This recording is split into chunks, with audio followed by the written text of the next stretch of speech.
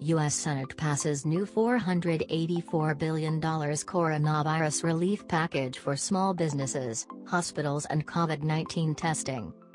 The U.S. Senate has approved about $484 billion in new coronavirus aid for small businesses, hospitals and testing, making it the U.S. second economic relief package since the coronavirus pandemic started, if signed into law. The agreement, made after weeks of negotiation and disagreements between Republican and Democratic lawmakers, was passed by a voice vote after agreements were made on Sunday and Monday.